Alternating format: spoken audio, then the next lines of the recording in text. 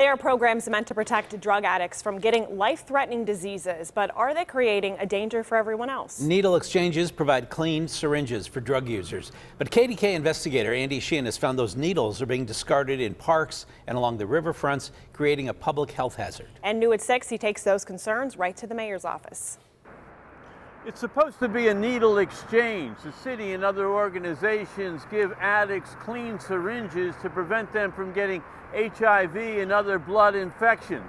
But as you can see, they're not exchanged at all. They're simply discarded. Hey, watch where you step. Step carefully through this abandoned homeless encampment on the north side and you'll see them amid the abandoned tents, blankets, and garbage. Syringes distributed by the city and others used for the safe injection of heroin, then simply thrown away, presenting a danger to anyone who comes near. It's littered with needles. Just everywhere you walk, it's a hazard now.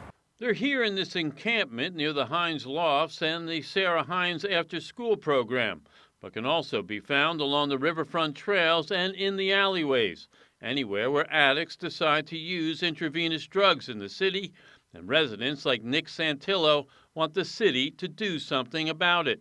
If they're going to give out free needles, they need to have responsibility to recollect them, to clean it up.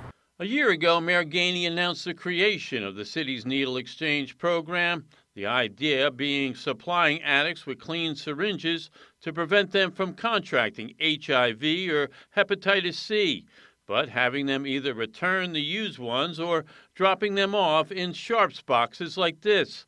While the city's program is still only in limited operation, it has partnered with the organization Prevention Point Pittsburgh, which distributes clean syringes from offices and vans.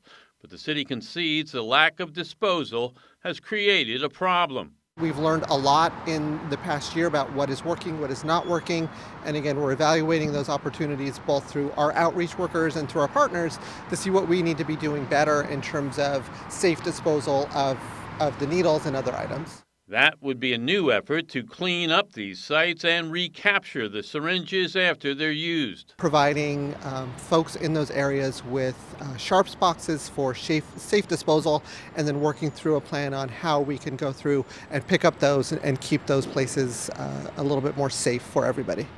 But as you can see, these programs are not working as they're intended, and these syringes are just being discarded everywhere, to the danger of children and residents. Reporting on the north side, Andy Sheehan, KDKA News.